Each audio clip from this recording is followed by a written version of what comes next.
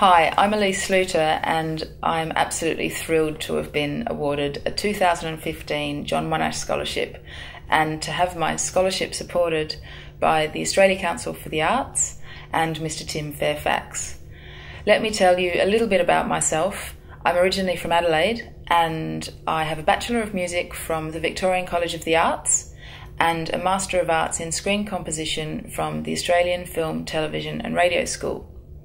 I currently work as a composer for feature films, documentaries, television, music, dance and theatre productions, and I'm also a musical director and violinist.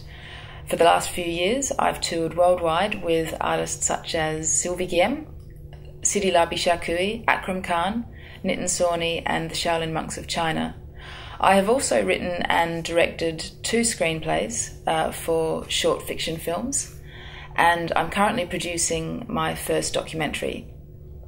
I also teach, and I have guest lectured at the University of Adelaide and the University Central St Martin's in London.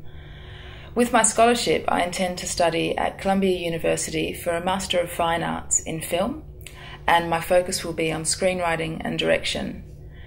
My aim is to make socially conscious films that have strong female protagonists and invite audiences to transcend social and cultural barriers. Thank you again for this opportunity. It really is incredible and I really look forward to meeting you soon.